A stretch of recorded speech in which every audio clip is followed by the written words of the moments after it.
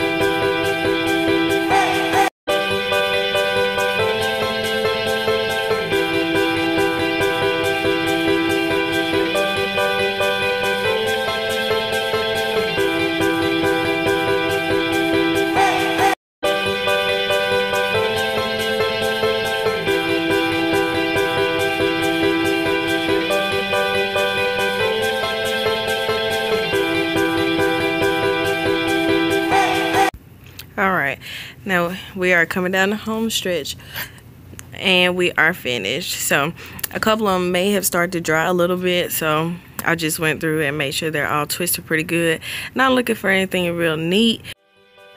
So I've got my whole head completed with these kind of big chunky twists. I'm probably either going to air dry overnight. Yeah, that's probably what I'm doing. Just let them air dry overnight and then I'll take them down in the morning. So I will show y'all what they look like. As you see, the roots won't be really straight because it's natural and I didn't put any pins or anything on it. So If you want to, you can, you know, twist yours pretty good and stick some pins right here, and that'll help keep your roots straight. But I'm okay with mine being pretty big, so when I take them down, it'll be a really big, you know, big twist out.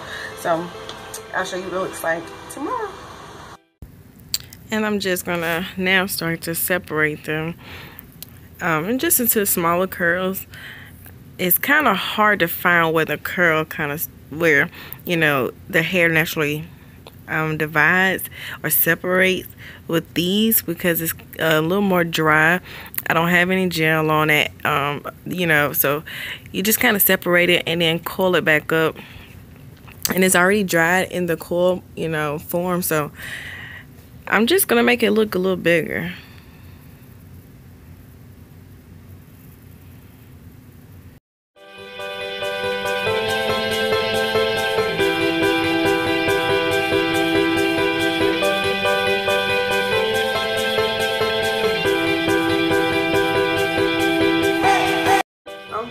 And that is it for this hair tutorial.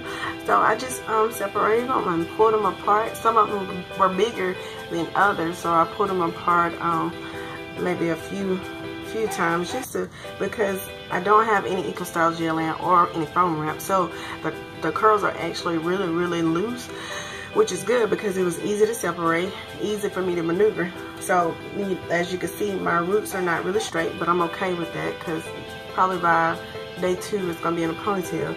Because it's so soft, it probably won't last as long as, like, you know, the wash and go and stuff, but it's cute. I like it. It was like a really easy hairstyle to do.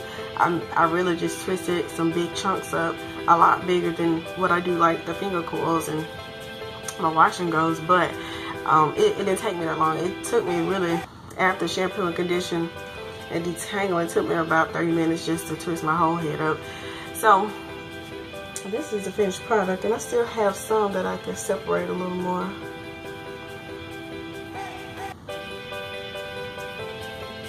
But other than that, I'm happy with it. Like I said, I wanted something a little big. I didn't want it, you know, quite as neat as I usually do. So alright, and I'll see you all in the next video. Alright, you guys, so I just want to say thank you again for watching another one of my videos. Don't forget to comment, like, and subscribe my channel. Thanks.